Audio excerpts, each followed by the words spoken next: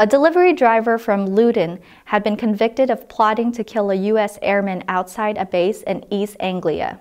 25-year-old supporter of the so-called Islamic State, Junead Khan, was found guilty of preparing terrorist acts.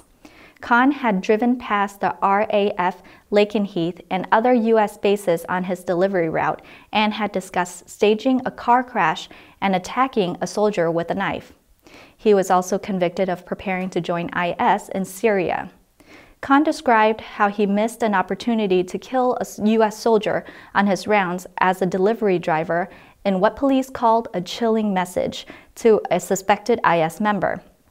The message said, quote, "When I saw these U.S. soldiers on the road, it looked simple, but I had nothing on me and would have got into an accident with them to make them get out of the car," end quote.